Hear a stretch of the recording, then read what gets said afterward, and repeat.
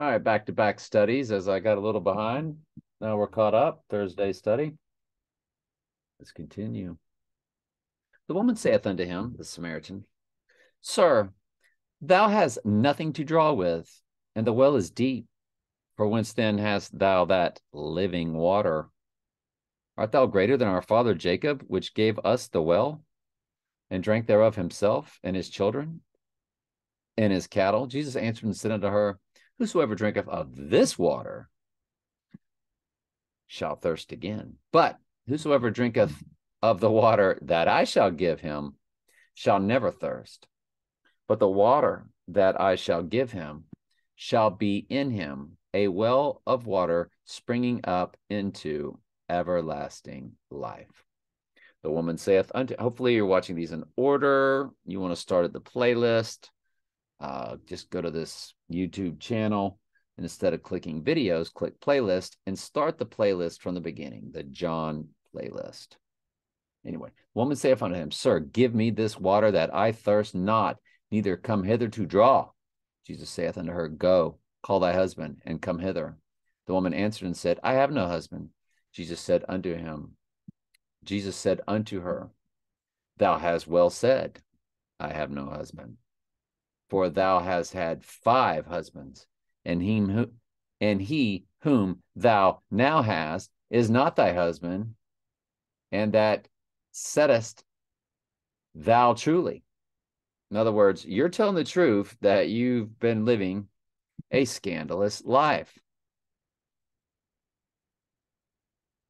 The woman saith unto him, Sir, I perceive that thou art a prophet. In other words, like, you're reading my mind here. Our fathers worshipped in this mountain, and ye say that in Jerusalem is the place where men ought to worship.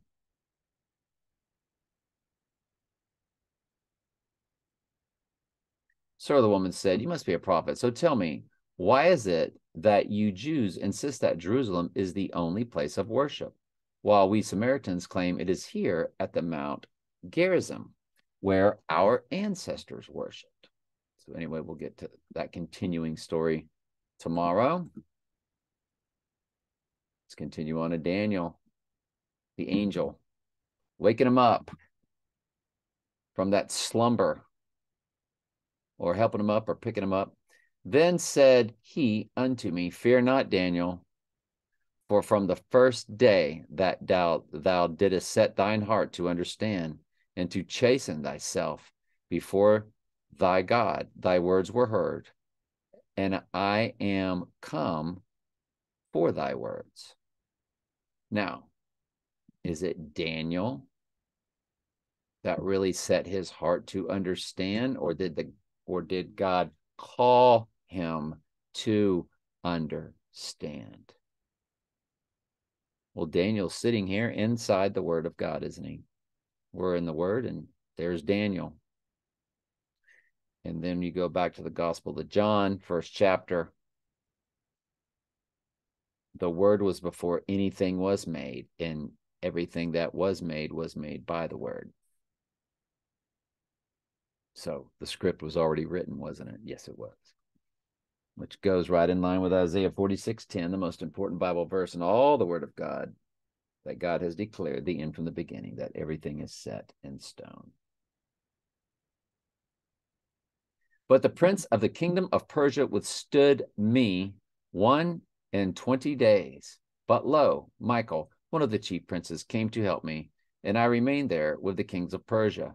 Now I am come to make thee understand what shall befall thy people in the latter days. For yet the vision is for many days. And when he had spoken such words unto me, I set my face toward the ground, and I became numb.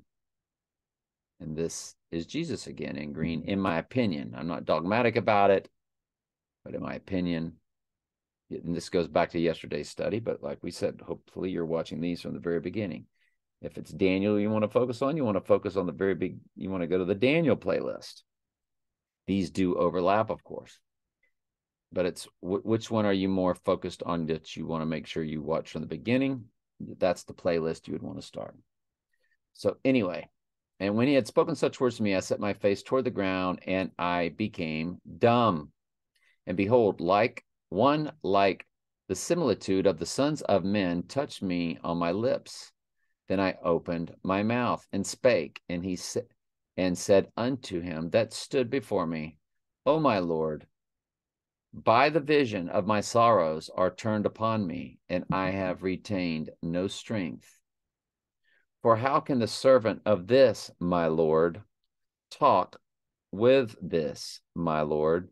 For as for me, straightway there remain no strength in me, neither is there breath left in me.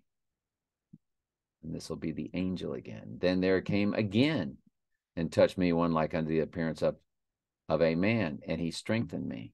And he said, O man greatly beloved, fear not, peace be unto thee.